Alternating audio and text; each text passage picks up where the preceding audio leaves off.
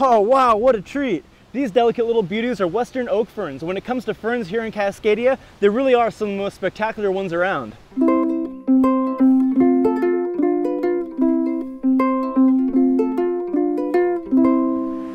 Western Oak Ferns are some of the coolest ferns we have here in Cascadia. You know, one of my favorites, definitely somewhere in the top 3.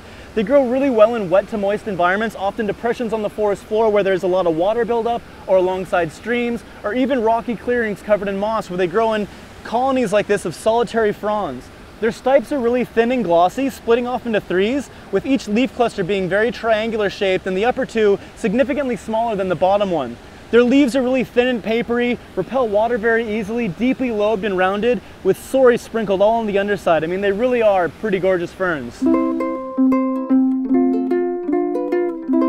Now, Western Oak Fern kind of resemble another fern here in Cascadia, Western Maidenhair Fern, and that they're both really thin, delicate, hairless ferns growing in a similar environment, both gorgeous, but there are a few key differences. For example, oak ferns tend to grow about half as high as Maidenhair Ferns, and while they both grow in colonies on thin, glossy stipes, Western Maidenhair Ferns tend to have more of a purplish black hue to their stipes, branching off into 2s, whereas oak ferns like this are kind of a more greenish brown, branching off into 3. Their leaves also have a similar construction, although Maidenhair Ferns tend to have more right angle blunted edges, whereas oak ferns are really round, very distinguishable leaf pattern. Oh hey, gorgeous!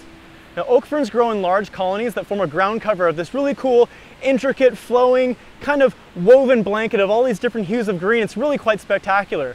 They're not related in any way to oak trees, nor do they even grow near oak trees. In fact, the genus gets its name from a species out east that kind of resembles a polypod that does grow in oak trees in England.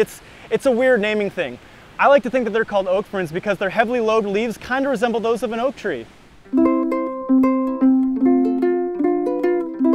Ah, gorgeous little Western Oak Ferns. And even though you spell it O-A-K, these things sure are A-OK by me. Oh, that was terrible.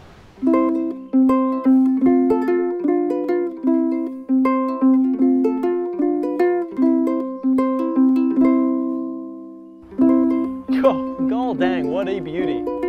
If you're enjoying these videos, feel free to subscribe to my channel below, or just keep watching to keep learning, because the more you know, the more fun you're going to have next time you're outside in nature, enjoying it. Sure is rad out here.